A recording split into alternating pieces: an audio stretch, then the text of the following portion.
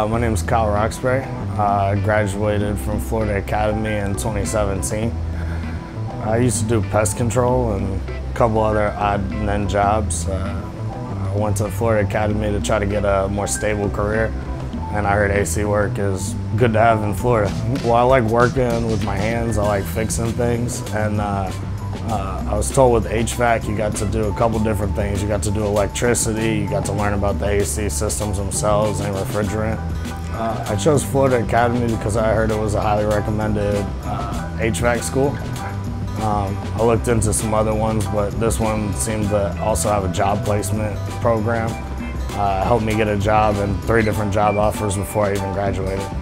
I think the difference in Florida Academy is definitely the educators. They have really talented guys here that really know what they're talking about. I have tons of years of experience in the field and in different fields. So we got a lot of different perspectives from the same field, essentially. Learn, do, succeed at Florida Academy.